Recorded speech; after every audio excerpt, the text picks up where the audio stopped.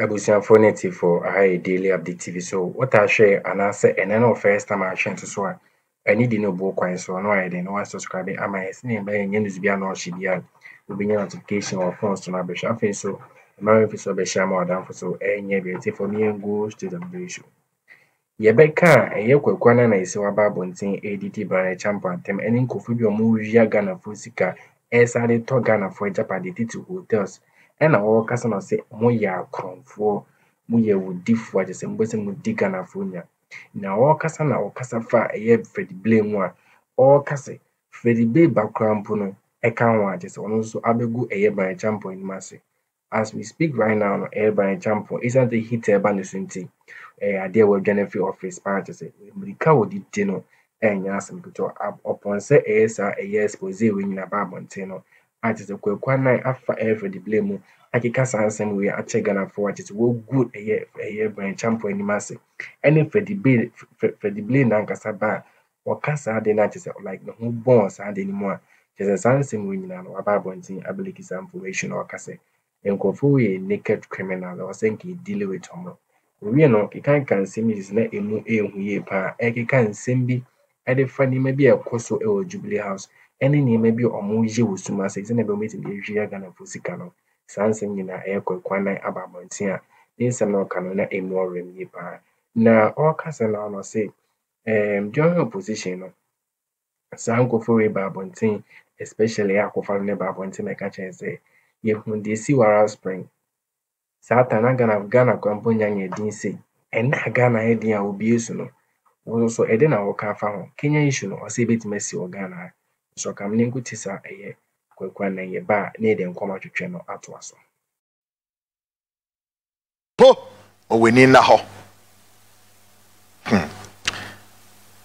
answer na me guest be join him ne folks asem Kesi bi nam kwan mu eba organized labor for at the press statement bi aba sa press statement emu odupa ye kyerɛ ebufuo kɛse a organized labor for ba beti gu efom free na wɔtwe aye ba besi mi no emu dwo na ni nara asɛm omo kan sɛ 60% of Ghana for minu mienu yes need contributors yesika no ɛda ɔhɔ no a ni na ka bom a ɛyɛ deben hotels these are performing hotels makumaku saying and nine ne tam ni nara ediama not just an individual they are selling some property way to a high ranking government official at the same time osanso a cabinet minister abodamfo madwene nya adwuma. What is going on o maybe mu ne ye we where ehifa and yes, way.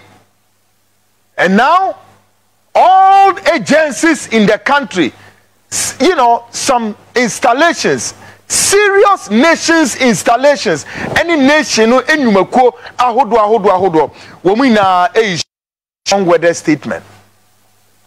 When you coupon ya duma Monday, starting the whole Ghana an industrial strike. Se ebeba swa.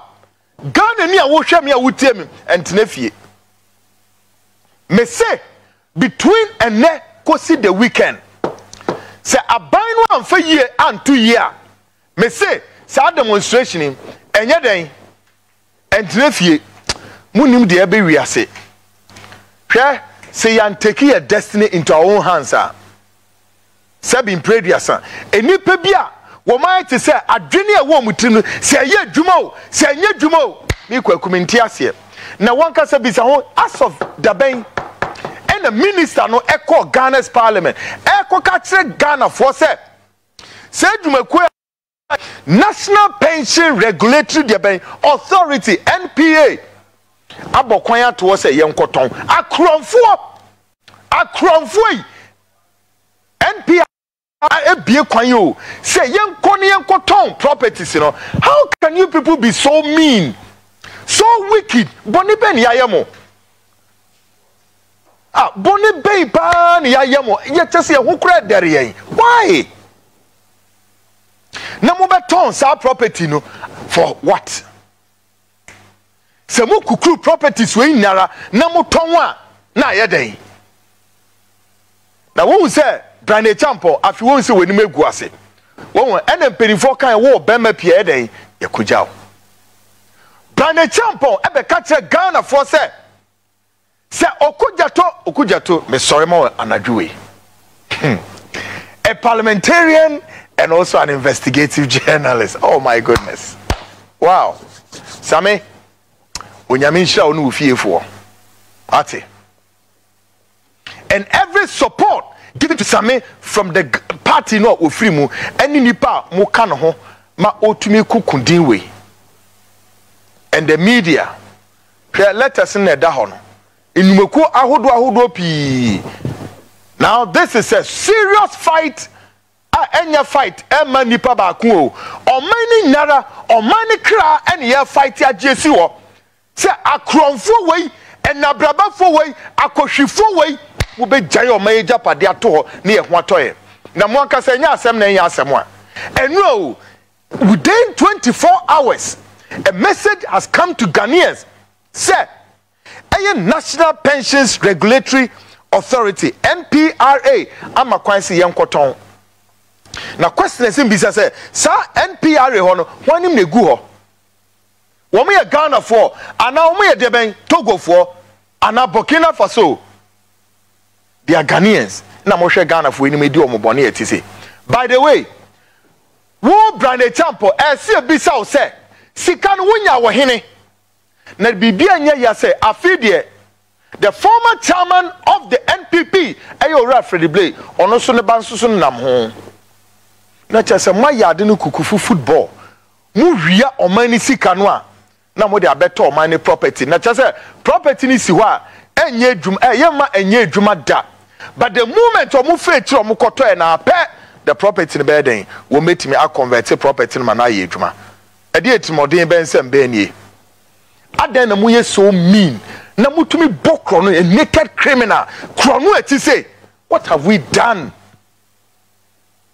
eba ne say NSC ye ka say afidie ono abrane champion ni company na Rock City no afidie anadwi wo mo de letter babon tin say afi wo nya ntobiom akromfo criminals and thieves afidie mo ntobiom kona koto wo bema enough bibi na ejejemo ma wo de esi wo Kenya bidonyame ebetinye sigana in no time na muntimi nyahwe se maka kire mo pen ya na ya mo se mo Ghana Armed Forces no to mo side mo Ghana Police no to mo side but se ma de bia me kan se hwe asojafo no aprosifo no fire service fo no enyo mu nyina no mo betime control mo o dia mo pese esi o Ghana se mo pa ebesi se me se mo pa ebesi sa wo said dabe na what we say ni ene ene mo walk it through sa document we eye japade document we na wo kan say japade document ya hwe kwanya mo de omenya fa so the blueprint of a japade document tells you that government we eye ache mafias led by Akufo-Addo they are living no stone unturned eye ni bre so wo mo fun wo ye japade wo de ni die kwan so ene ahohoahoam wo mani abre se keke akromfo nko a afide mu dimirika mojem ebra labor for ayakrado se afide mu ba bete ade ben etam kokon e de akyerem no mu dwane munya ho brand champo wey kona koto state property no ko na koto ni ehwese we bema only statement that screen is no Rock City akromfo ewudifo ene nabrabafo onyankopon kai mo na dia na de bia me ka chom se we nyina so mu beja ho enyapade we na mo from no mu beja ho dachi mu mampo beba e mo musu beja ho e na eye den folks me ko short e den mu mutimi ba parliament say National Regulatory Pension Authority. Who are they? They are not the owners. No. Did they come back to consult workers? No. The TUC organized labor anti-senk organized labor and kase juada the whole Ghana obi an kwadwuma and can never control it and make us hotel no wajem. Where on earth? Na me dia masa baby ye ko sese no ya nhwe ye Akufo-Addo an kase ne kan say ya nhwe ne esi wo Arab Spring was a young man baako and sorry ye e ko shin huja odi petrol no no bisa ye say you feel said dear pa the be ma brantie say akwhye no ho say na ho chira so what do you think could have done made this young man on question no one home for there sa time no na problem we nsi ukọ Kenya ni esi ye na wo mu inflation 6% bibia wo mu ye better sene yen anso so no say no wo mu hia kwhye wo mu presidential jet no nyina sa Ruto akwa renti plane 1.5 million at the America aba into on pay plane no man to amano on be no ministers o mu pass yes no and parliamentarians no wo mu ehun obia o mu kofia no makwhye uka wo fie no ahye no Kenya dineo Kenya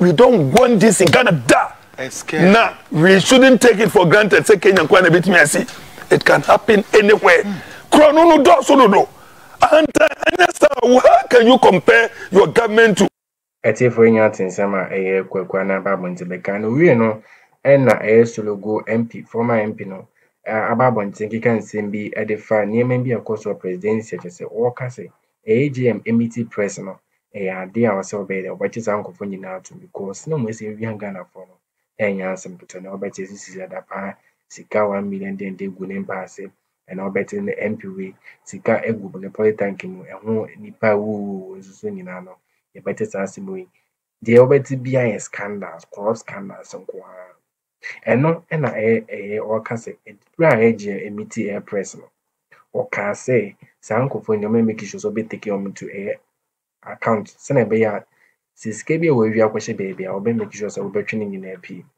a che se alan ko je chemate so ye se won so ba tinyankopa na motor mana won so ba obe jeli sankofo nyina che se sankofo wi ni alan ko je chemate ene John Dramani Mahama na committee aboma jise o ma make sure sa nkofo nyina na ebe chi o matum na attorney general office so nyeme akoso wajise no information nyina no MP so ababonti ability sa information jise enya asempeto ka say onyi na Ghana for ye komune haship ene atete ye komu nipo beti ma rescue ye nko ene John Dramani Mahama according to press release na onyomo meeting on moye no according to the insano can damage on one will be a bit made which are Ghana for so coming good is a NPP a bar need and come to Nkrumah.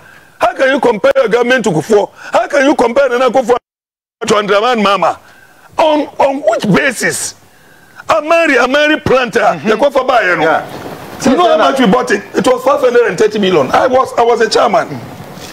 Keti ni mikunsa keti wa kokodi kumazi omo the 6 units 1 unit be a 25 6 no 150 omo the kokumase na kumase no omo the free akwa kokumase $37 million master adan ye twa di no anka obetimi anja no obebiesi no dey homa faso akokumase it was going to cost less than 5 million enti adan but I don't know, two of you are more hey. Mumunya na mabayin be power. Mo be hwe Ghana fo ni ma me hope say all of these people must and Alan John Kojo Chairman. Well, oba e be chichi o mogum bruta. Alan e be jeli o mo bruta. Bet me about obi de wa pon akoma mo aka a kire Ghana fo PT say mo amadi boni ni nyina amadi sky ni say mo de no. Munya ready arrested. Munya no, masa enya on na be che o mo. Lord ni no mbedi. That's right. It is me. I don't want anybody to say I will arrest you. No. The law should take its course. So law no be bisa. Let's say sikan we dia. Law no udi sikan na ewom. Ehin na o ti odo fa. Enti anu nya wo, enya land, enya JGM. Eye law no wo musu a wo busu no. Ana e wo say adwuma. Enya law no. Eye nipa no. You don't know. Tie. Enya nipa no pretty law. Meba. Me say why the political way to do that? I don't know. I am very key. Tio, the political will is also important. No. When I say the law will deal with the political will is to put the person before court. You see, immediately you put the person before court, you don't have the political will again to tell the judge how to. No, but the political will is to investigate. What I mean, and put him before court. What I mean is that. Ebro Moponte Matiamidu as a special prosecutor. Yet in Sembi Okikan. Yeah. mo amosuma hemfo ba mi fie ebe patch no you should stop it. Yeah. The same hemfo echo presidency Ayasemo ye ba ye ebe ye critical yes oh NPCB aje double salary I say prosecutor mo so one person obetisa case. The political way was not there to prosecute. Now we need someone who look at your face and say, hey, let the law take its course. Come on, go into this matter. That's how establishes and no BBC straight away. And it's a nipana warbano, the leader will need that capacity, will need that will. Now what yes so oba obenya anti-corruption za or no yeba be yiji emrano iyoko for dear Ḻeaꝁs special prosecutor CID for the corruption any ade yakadi nyina bom anya one ayi ni anti-corruption zano the prosecutorial powers you are to deal with it won konkoje instruction from attorney general when I didn't go see why minister anameboa of course the minister no wo young minister akwa ye dream can you prosecute sir no nti ene say you need to separate the office of the attorney general from the minister for justice. I was here momo dia na wahi me say yey what we can we are going to do it I was here oh na sir mo de mo anu gege na ya man na say o no dey ka ma no eni where your social contract oh no ana where your social what it be so that say what it be me say mumma alankojo chema chenkwan. That one dealing with look. It's unfortunate. Yeah. And they told me I'm a kasa. Because when I was the chairman for trade industry and tourism, time be a minute because she had the Geneva. Any trade you be a minute. Why you do parliament? Oh yeah, too much. Minute transit as Ghanaians. Yeah. What's it? Chairman. You were on the fire service committee. Committee. I was the chairman. Ten the beer will be a minute buy. From Mr. Alan, what's it look? You trust us. Forget about politics. You trust in us. We know how to work. But because you say, well, what can Kufuado? Now, when you are Kufuado, I go, yes, I am away. I was saying, when Yaku could draw catch a gun for say, I don't know, and on the labor front, yeah. You see, Blay Champon, maybe I na make say. Or Madame Fonti, Nasamba, Nekanana. You have a spot. May a judge pan and answer Bambanima, Camini as a Cameko Pepe Biatana. So on your but you see, the unfortunate thing is say, why minister? I don't think say Senka or your minister and come on for raise issues. Correct. I don't think so. And then ye wo Ghanaians are want to talk. Look, ye Jalabadi beach. Na Chinese in Ibefa, Ghanaians will be happy. What you say? But the mere fact is say political colors are gare. People will not agree. And not the unfortunate situation. But media, I come for a Ghanaian to own that. Yeah, by your ethics. Yeah, mpese obroni bi ebaba. Profit that you make, or the quabonting, or the qua, Bruni Babefa, or qua, or best $100. Pressure by economy. So, as a second, now, Chrome has say, can you tell me one person says Sani Power there on belonging to a political party? Despite the fact say you are not an activist, no, doesn't mean that you don't have a political party. Yes, but yeah, should we even sell the asset, by the way? No. The thing is that. Look, there is a problem. Okay? Allah needs some more working and say, look, we are going to focus on the private sector. Acquire Allah be president. Most of you know, you're the better private farm or my NPP for so for in summer a year Kwekwana Babontin Abekika Ediafra a year. Bene champo ni nyeme bia ekoso bi pema nyukunum e de hwia Ghana fosika saa nsɛm wɔ nyinaa waba abɔnten bɛka ɔfa ɛyɛ Freddie Blay so leaky some information a wɔsɛ Freddie Blay nankasa ba no ɛyɛ saa bɛka saa ɛne ho bɔn saa ɛyɛ sika ɛyɛ wia ne adeade a yɛbɛka ɔmo de ɛsɛ tɔ ɛyɛ Ghanafoɔ ɛyɛ state property ɛyɛ hotels ne adeade ɛyɛ Labadi Beach Laboni saa nneɛma na belong to ɛyɛ Ghanafoɔ anaasɛ Ghanafoɔ enya profit free wɔ sɛ amanfoɔ kɔɔ nom kɔgye wɔ a profit ɔmbɛnya no ɔmo saa de develop ɛyɛ ɔman no nanso aban wei deɛ ɔsɛ ɔmo mpɛ o deɛ ɔmo paa ne sɛ ɔmo make sure sɛ saa sika ɔmanya no ɔmɛsan use saa sika no de ama ɛyɛ private ɛyɛ businessman bi ɔsɛ ɛyɛ NPP ni a yɛfrɛ no Byan no sɛnea ɛbɛbɛ use saa profit no ankasa de abɛyɛ de aba bɛtɔ saa ɛyɛ hotel na belong to ɛyɛ Ghanafoɔ no owie no ɛna wɔka sɛ Kofuri naked criminals ɔmo yɛ ɛwɔ aban wei mu ne kasa ka adagye ɛbɛbɔ agye sɛ washiki ɛyɛ Byan office ama kyerɛ sɛ Byan ese no wɔadwane free office a wɔka sɛ saa nipa koro wei ɛne nipa manekuo na ɔmo wia Ghanafoɔ sika no ɔmo nyina wodi for because ɛnɛ wobɛte sɛ sisi ada paa sika gu ne mpaase na wobɛte sɛ ɛyɛ MPO so sika egu ne play tank ma ɛho awuo nyinaa ba kyerɛ sɛ ɛnyɛ asɛm ketewa owie no na ɔka nsɛm about see wɔ Kenya no akyerɛ sɛ wɔka sɛ nneɛma ɛsi wɔ Kenya no ɔmo inflation kɔ ayɛ good ɛkora sen yɛn a yɛde yɛdu ɛyɛ 26% no enti nneɛma ɛsi wɔ Kenya yɛsɛ bi a Ghanafoɔ ntɛm nyɛ bio ɛyɛ ɔmani na ɔmo de ato wan John Dramani Mahama ɛno nti na ɔmpɛ sɛ ɔbɛyɛ biribiara sɛ na ɛbɛyɛ a ɔman wei no yɛnkɔ down because mokɔhyɛ parliament a ɛyɛ ade a masa tua taxes saa kɔsi sɛ ɔmɛsan build another parliament because Kenya ɔmo parliament